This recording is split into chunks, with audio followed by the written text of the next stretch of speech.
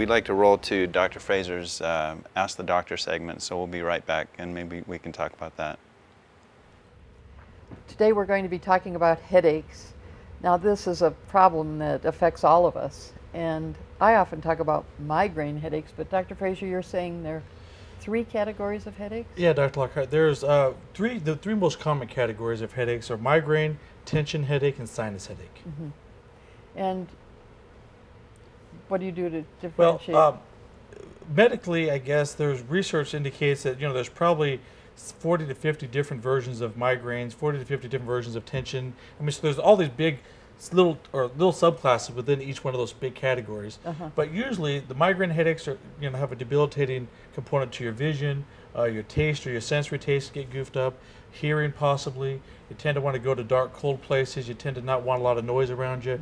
Commotion, things like that tend to get you. Okay. That's more the classic. Sometimes there's the visual disturbances that affect your eyes. And when they get really bad, I know I become nauseous. Nauseous, vomiting, shutting down. Most people just want to curl up in a corner and just die. Is many times the symptoms that they talk about during a migraine headache. Now what about sinus? Well, the second most common headache is tension headache. Tension headache. Tension headache, and usually the tension headache is where you have all the pain from the top of the shoulders, it goes into the neck. People just feel locked down all the time. Your muscles a lot of tight. computer use, phone use, different things like that. The muscles just stay tight, and they get a nagging headache that just doesn't ever go away. Okay. So from there's a lot of structural and a lot of musculoskeletal components that affect the tension headache. Also, a lot of people that do a lot of working out, bodybuilding, they get the larger traps, they get the different muscles. A lot of people that do sports and have sports injuries get their joints out of place and get things locked down. They'll develop the tension headaches from the same type of thing, from the musculature tightening up or having an injury on top of that. And then but the only time I notice I get headaches is when I don't eat properly or I don't sleep properly. Yeah, and then there's just the good old classic headache, which is you just get a headache and you really can't associate it with any specific thing. Not eating properly, dehydration, or not getting enough of your nutrition in a balanced format, and definitely sleep, fatigue, exhaustion. Those also do headaches.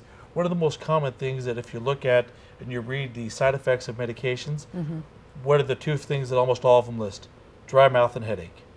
Well, dry mouth because it dehydrates the body systems internally, but also headaches because a headache is one of your first signs, whether it's the migraine, the tension, or the sinus, that your body's hurting and that there's a major illness or irritation or something affecting your nervous system, which is a master control system for your whole body. Sinus headaches, I know that's one of the things that also a lot of people get plagued about that have had a history of, all kinds of illnesses that tend to get a lot of sinus headaches, and they tend to stay a long time. So they'll be on 2 or 3 courses of antibiotics, which doesn't promote health.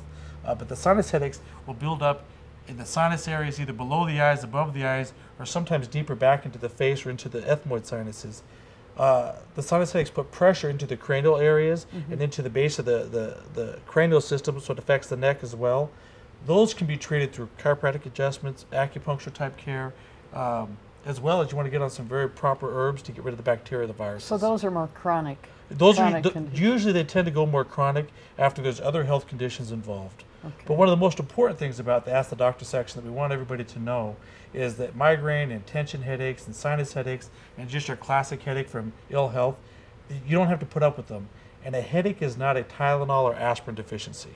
Not to say that they don't help or they don't give relief, but they're not necessarily the fix. Okay, in other words, they may help just temporarily, like a Band-Aid. It's a Band-Aid to get you through the moment. Okay, but they're not going to be the cure. They're not going to be the cure. Okay. All the research out there and all the clinical and statistical data, basically with all 3 of the types of headaches, one of the most critical areas that we need to treat is the base of the occiput area, the upper part of the neck, because as the brainstem and the occiput and the skull sit on the neck, there are so many nerves that go up and in and down and through from the head to the neck and back and forth.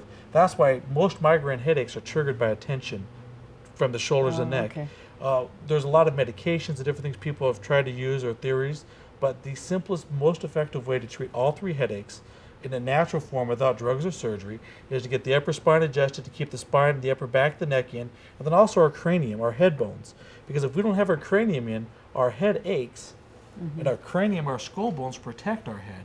Dehydration, nutrition, whatever those are, it affects our cranium. So cranial work, cranial adjusting.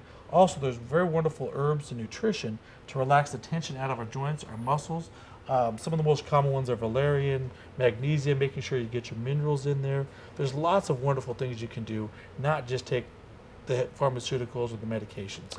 I would think things that we can do as far as massage would be really good too. Massage, exercise, stretching, chiropractic, acupuncture, meditation. There's lots Even of different incorporating things. the wave into people's exercise program where they teach people how to relax, that releases that tension. Relaxation therapies to help take the tension out of the body. Other than the sinus one, most all headaches start with some level of tension building or a toxicity issue. And that's why we talk about toxins. That's a whole nother component, but a headache is many times a side effect of toxin buildup. So we may not be rid of headaches. We may expect someday to get a headache. Right. But now we have an idea of what to do when we get a headache other than just take a Options. pill. Options, yes. Okay. One of the most important things too, when you get a headache, is realize your body's trying to talk to you. Good. You need to get information. You need to understand why it's trying to talk to you, not just say, "Oh, it just must be a little bit of stress," and take a simple Band-Aid type remedy, Or, Yeah, or to take it and just keep going. or to put up with it and keep going.